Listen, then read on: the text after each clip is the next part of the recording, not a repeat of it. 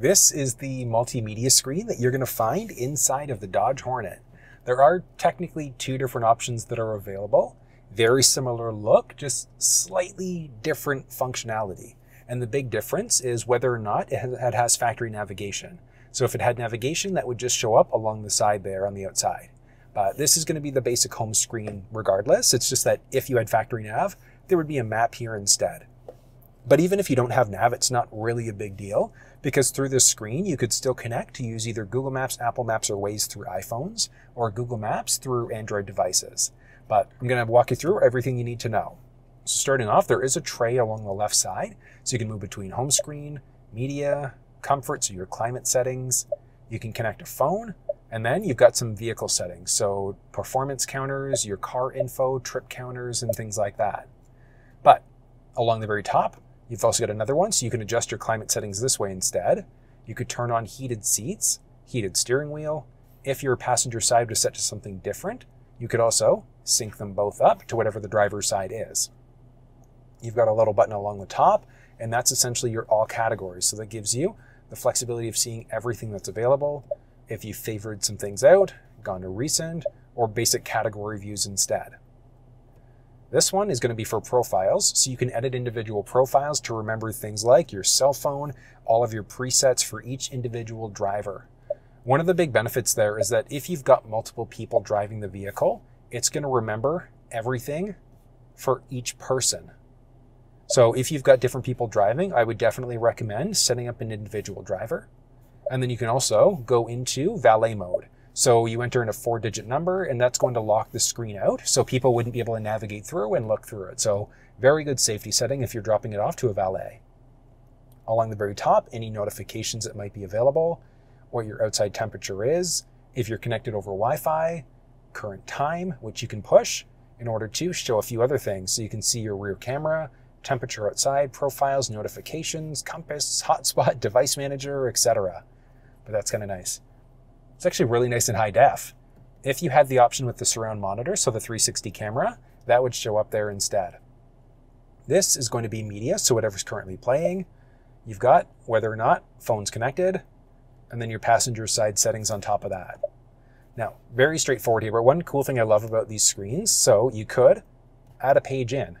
So if you wanted to, you could choose a unique layout. So let's say we go layout 2, that's added in another page, and you can also reorder. So let's say if you wanted to add in a widget, because you wanted to customize this a little bit, like maybe you are a big fan of having your accessory gauges showing up, along with, what would be a good one? Technical gauges. So you could have your full gauges showing up on this screen instead. And that's the same way, like if you had your maps showing up, you could kind of tweak these out a little bit, and then you can also reorder the pages. So if you'd prefer to have these ones there first, you could edit that out. You could do a button press there in order to tweak out the widgets as well, or you can jump in to a full screen view instead. So I definitely recommend, if you're a bigger fan of kind of the technical customizing yourself aspects, create your own unique screens, because there are so many different things that you'd be able to add in there, which is kind of cool. Media along the bottom. So you've got all of your available sources. So AM, FM, SiriusXM, Bluetooth, USB. So a USB port you could insert in order to listen to audio that way. You could hook your phone up if you just wanted to stream over Bluetooth. You don't have to connect to Android Auto and Apple CarPlay. So you could if you wanted to, you just don't have to. And then you can also hide or show media as you go along the side. What's currently playing, so I've got USB currently connected. But let's say if we were to go to FM, so you can see there FM stations. You can search for a station this way if you want to. And that's going to bump you into this. And then you've got browse. So if you're new to an area and you're not sure what stations are available, you can look at all of the different options that were available. If you go back to playing, you could also save in a preset. So you've got all of your active presets there, but let's say if you wanted to save one in, once you've tuned to the station that you want, all you're going to do, press and hold, heard the little chime, and it saved the station in. So it's that simple to be able to do it. You can browse a few different ways, as I mentioned, and then if you were to jump into, let's say SiriusXM, so you can see there, a few other options. This one, a few useful ones. So if you click through, you can see what's going on with. So if you've got your SiriusXM account, you can log in. Artist radio, so if you've saved artists or songs, whatever the case may be, You can see your listening history and then individual settings. So if you wanted to block explicit content, do a tune to start, things like that. And then just basic help and support. You can search this way as well. So you've got different views. Oh, neat. So you can see what's available. You could also add in a notification. So if the song or the artist comes on, it's going to notify you and let you know, and then you can tune to that station to listen to the song instead. You can tweak out stations that way if you want to. So it's actually really straightforward using this. Volume rocker, it's one right down the center stack, or you can use the ones on the steering wheel there instead. Browse options, audio settings. So your basic there, you normally would see balance and fade first, and that means that you can adjust who's going to get audio priority as you go. Equalizer, so change out your bass, mid-range, and treble. I always just recommend, so bass cranked like 3 or 4 is usually pretty good. Treble down 2 usually gives you really good audio, but let's do a quick little USB audio test. Wake up. Today's gonna be a good day. Wake up. Today's gonna be a... So that is car shaking, and this is just the base audio system. You've got the option for the upgraded one, but having these settings set up this way gives you really good audio. Speed adjusted volume, so as you go faster, slower, it's going to automatically adjust the volume for you. You can auto play when you go to plug in a device. Same idea with radio. Radio, do you want to turn off when you open up the door? Yes or no? And then volume adjustment for each individual thing. So media, what volume do you want that set to? What do you want your phone volume set to and your phone ringer set to as you go? So you've got quite a few options that are available there. Next up, series of comfort settings. So down the center stack, there are, let me drop you down so you can see. Bam! All of your available audio, climate control settings. So you can adjust it down the center stack this way if you want to, but you could also just adjust everything right through the multimedia screen for the most part. Like you can adjust your temperature, driver, passenger side, turn on your heated seats, heated steering wheel. Do you want this going to windshield face feet with a nice little animation? You can do a drag and drop to adjust your fan speed, or just touch to adjust the fan speed instead. Sync, if you've got the passenger side set to something different, you can sync it up to the driver. Air conditioning, max AC, or max defroster, I should say, rear window defroster. And then do you want your air circulation, yes or no? Next up is adding in a phone. So as of right now, looking, there are no phones that are connected, and setting a phone up is very straightforward. So do we want to set a phone up? Yes. On your phone, uConnect. So we're going to connect there. We could change out the name. I'll show you how to do that in a second, but pins match up. So yes and yes to pair. Do you want to allow contacts and favorites to sync up? I'm going to say don't allow. And then that should. Do we want to use CarPlay? Well, the phone is so good. So one nice thing is that you've got the flexibility of using wireless Android Auto, Apple CarPlay. I'm going to hit X out of that for now, but I'll show you this in just a second. So phone is currently connected for both phone and for audio. So if you didn't want to use it for your phone and you just wanted audio, you could do that. If you've got 2 phones connected, you can even have one set for phone and one for audio, which I'll show you in just a second. But you've got a series of settings, so you can set it as a favorite device, enable the phone, Bluetooth audio, enter a charge only mode if you're connected over USB. You can disconnect or you can completely remove it. Very straightforward. You can press the phone there to jump into your dial pad, recents, favorite, contacts, and things like that, or jump back into the device manager. And then on the phone, so it does give us the flexibility of going through CarPlay if we want to. So you pull your phone back up and you can use CarPlay. And it should take a second there. Let's go CarPlay. Perfect. 3, 2, 1. Well, a few more seconds there, but you're fully connected. I love it. Nice and simple through the screen. You can see what's going on. So what audio app you're listening to, you can push here in order to get to this screen instead, which is kind of nice. Now along the side, you've got a little tray. So current time, what's going on with your connection, battery levels, which map application was open last, which audio application was open last. So if you're opening up podcasts, and then it's like which miscellaneous app was opened up last. So that would be things like phone, calendar, and things like that. So you can adjust any of these out. You've got Apple Maps, no pinch to zoom capability, but drag and drop. You can zoom in and out this way if you want to. You can go 2D, 3D, change out different options there. Search for addresses, look at previous destinations. Moving back home, Google Maps, same basic idea. So you can do a drag around, but no pinch to zoom. You've got to go this way, in and out that way instead. Hit done. You can search for addresses, or you can look at route options, so avoiding highways, toll roads, ferries, look at satellite maps, traffic maps, north up, and then it's roughly the same idea with Waze. So Waze, drag and drop, but you could also zoom in and out this way if you want to, search for addresses. You could push there in order to use your microphone. You could also do a push and hold on the steering wheel in order to activate your Siri assistant. So it's really nice you've got that available as an option if you'd prefer to just use Siri instead of going through the system here. Then button press there and button press there to get back to this main screen. So it's very straightforward to use it. And then one nice thing, through your phone, you can go General, CarPlay, find your vehicle. I think it was this one. You can forget the car, toggle CarPlay off, or you can customize. So if you're a big fan of listening to podcasts and maybe you want to have Google Maps up first, you've got the flexibility to do it. If you're not a fan of certain apps, you can delete them. It removes them from the screen, but it adds it in the bottom of the phone. So if you deleted apps, you've got that flexibility of adding them back in.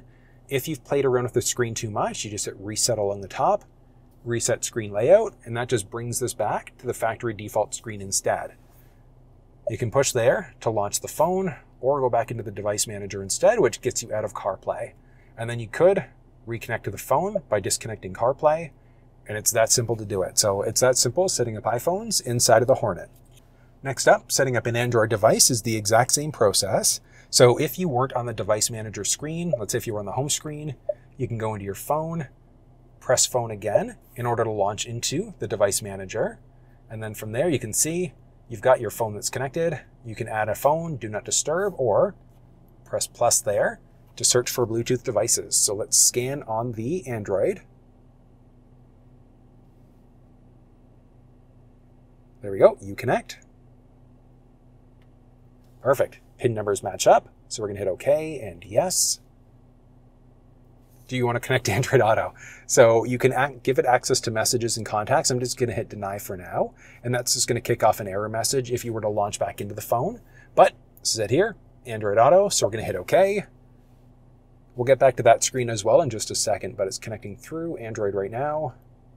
Look at that. Android Auto. Let's continue. Boom. 3, 2, 1. And I mean, we're fully connected there. But I mean, look at that. Same idea, same nice look in the screen itself. You could push if you wanted to go back to this kind of like split screen. This phone does have Waze installed, but I mean, as you can see there, the only map application you've got is going to be just Google Maps. But I mean, look at this. Nice, responsive, pinch to zoom capability as well on the Android side. That's like the one thing I love with Android, is that it does have pinch to zoom capabilities. You can search for addresses. You can hop in to go to route options. The same thing we saw on the iPhone side of things, to go through toll roads and things like that. Recenter. Along the very bottom, you can activate your Google Assistant that way. Or very similar to the iPhone side, you can push and hold the voice command prompt on the steering wheel in order to activate it that way instead. Along the very bottom, you've got what's currently going on with audio. Oh, wrong one.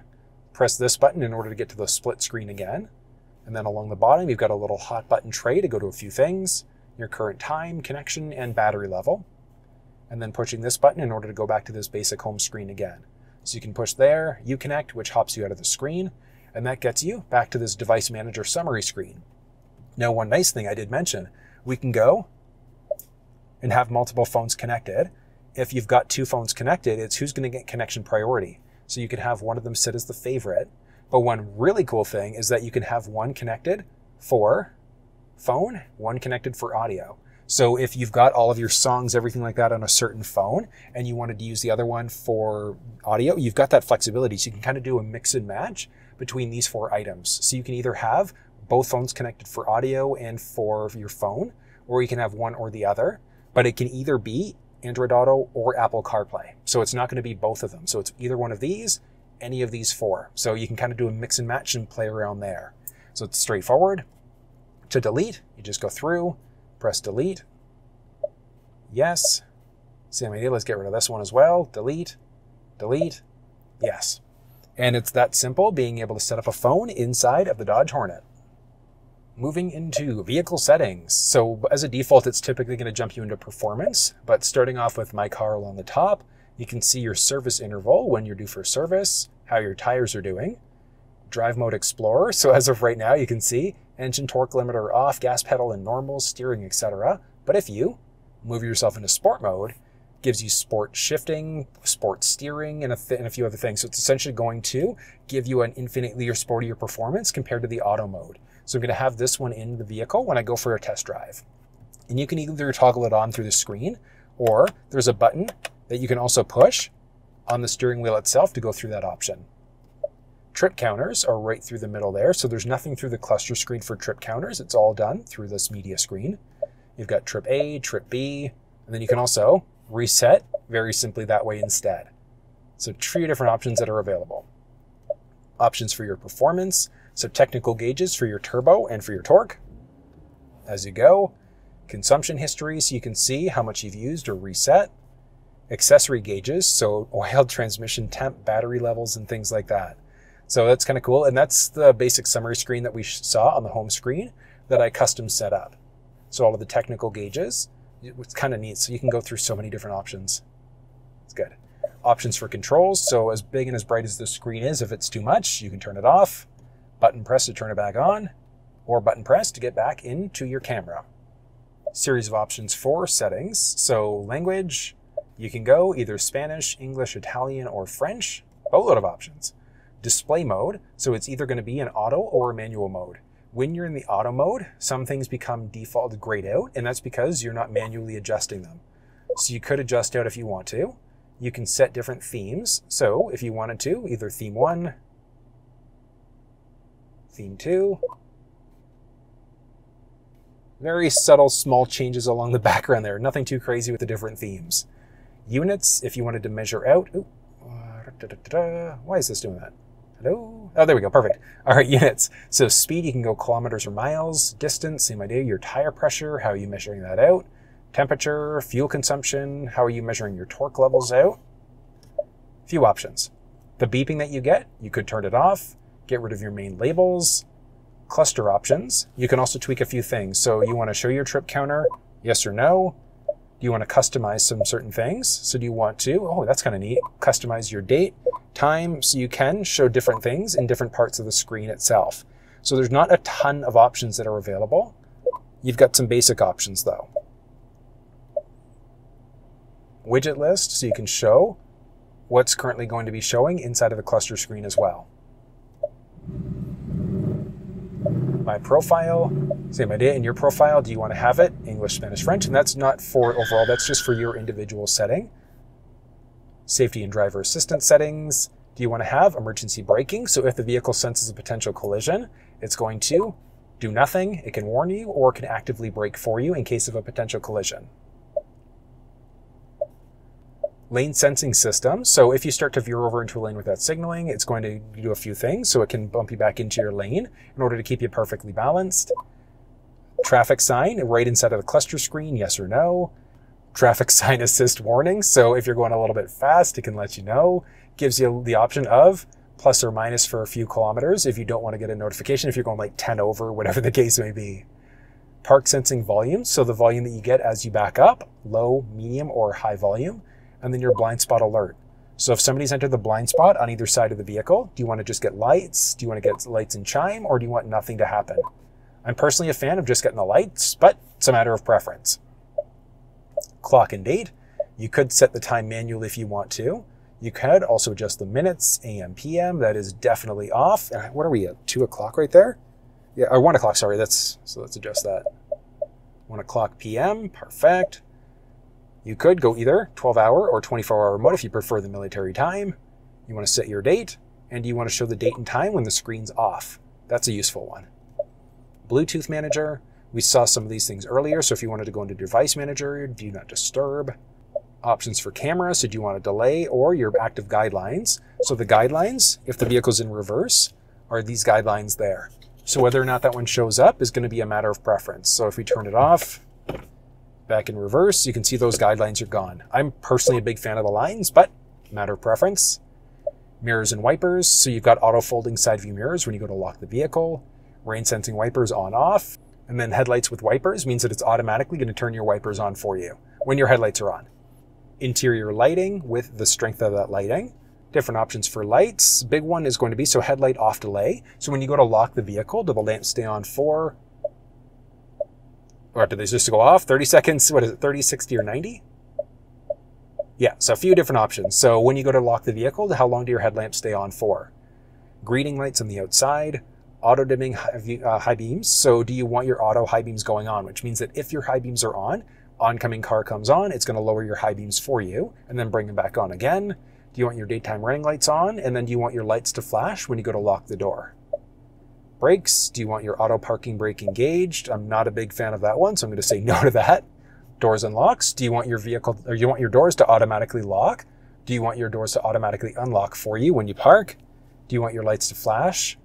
Do you want your horn to come on when you press the lock button once or when it's twice? Do you want your horn to sound when you remote start? Passive entry means that as long as you've got the fob on you, you can slide your hand in behind the door to get inside. Seats and comfort. So when you go to remote start the vehicle, do you want the vehicle to automatically turn on the cabin heat and cool and whatever the case may be? Key off options. Do you want your radio off, so delay? So when you turn the vehicle off, does your radio stay on for 20 minutes? Audio settings, which we've already seen when we were in the media settings earlier. Notifications. SiriusXM setup, which we saw in our media. Back down for software updates. Always recommend option for downloading over Wi-Fi, but you do need to connect yourself in order to be able to do this. I honestly recommend having it update automatically for you by doing this. So if it recognizes that there are updates available, it's going to let you know. Version information, so which version are you running off of, and then you can reset. So you can restart your radio if it's given you issues. You could clear all personal data if you're selling the vehicle, bring everything back to a factory default screen, reset all of your performance values as well. So there's quite a few options that are available inside this. I still love it. All the accessory and technical gauges and things like that. So dang cool. I know that's a lot of information, but that's everything you need to know about the uConnect screen, with the exception of factory navigation. So if I do have a factory nav walkthrough available, you'll find it down in the description of the video. The big thing you need to know for factory nav is that you can search by GPS coordinates. You could search by a few other things, so by point of interest icons, category views, and things like that. It's very straightforward. That is absolutely everything that you need to know about the uConnect screen inside of the Dodge Hornet.